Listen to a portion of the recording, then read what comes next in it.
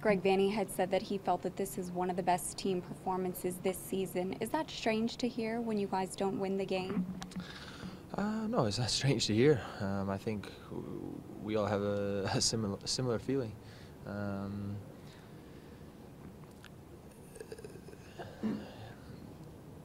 thought we played very well. Thought in terms of our ideas, our movement, sharpness, all the things that we worked on during the week, all the things that we've worked on the entire year, I thought were very, very good.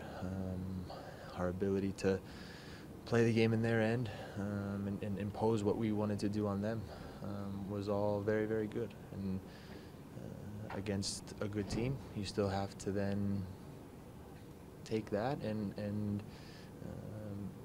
be sharp in front of both goals in terms of finishing chances and in terms of making plays to prevent goals. And I think that those two areas were where we let ourselves down tonight. Third goal, Michael, when you got caught in possession, was it a matter of just getting closed down to couldn't get out of your feet, a little bit of both? Yeah. How much of a momentum killer do you think that was? Yeah, it's. I thought the response in the second half was very, very good.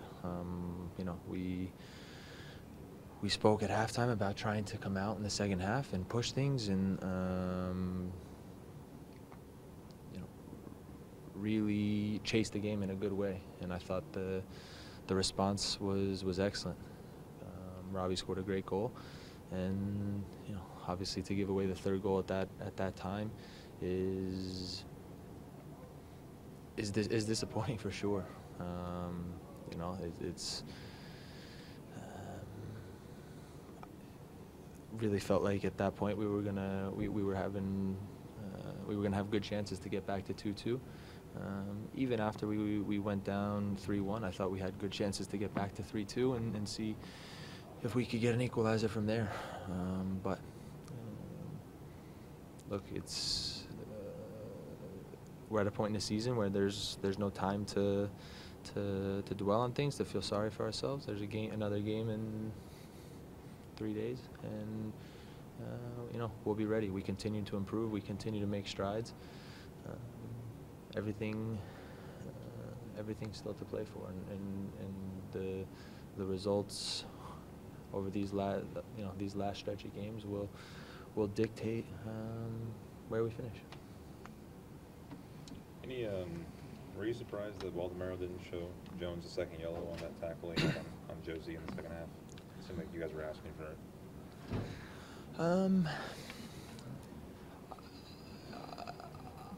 be honest. I don't have a problem not giving a second yellow there. I prefer that a referee does everything he can to keep guys on the field, and so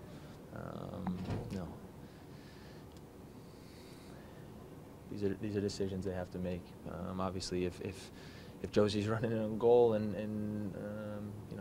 he brings him down to kind of stop things, then it's a different story. But with a play like that at midfield, again, I personally don't have a problem with giving him a last warning. Like I said, I prefer in all games, in all situations, to see referees